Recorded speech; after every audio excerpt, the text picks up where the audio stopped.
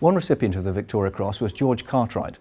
George Cartwright had been born in South London but emigrated to Australia as a teenager in order to find a new life. But he came back to Europe with the Australian forces, and he fought in 1916 and 1917. He was wounded and went back to the front in 1918. And at the end of August 1918, he found himself and his company in the line just outside the French town of Peronne.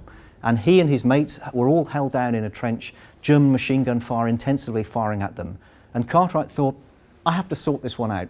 And so he stood up in the trench and, firing his rifle from his shoulder, he ran forward several hundred yards over intense fire, firing his rifle, killing the machine gun crew. When he got close enough, he used his bayonet. Then he threw the bombs into the machine gun crew, knocked them all out. And at that point, he turned back to the rest of the Australian lines, by which time all his mates were standing on the top of the trench, clapping and cheering wildly at what he'd managed to do. And they then got up and moved the whole line forward. And it was a vital moment, just a small piece of that one battle, but it was a vital moment that stopped the line from grinding to a halt.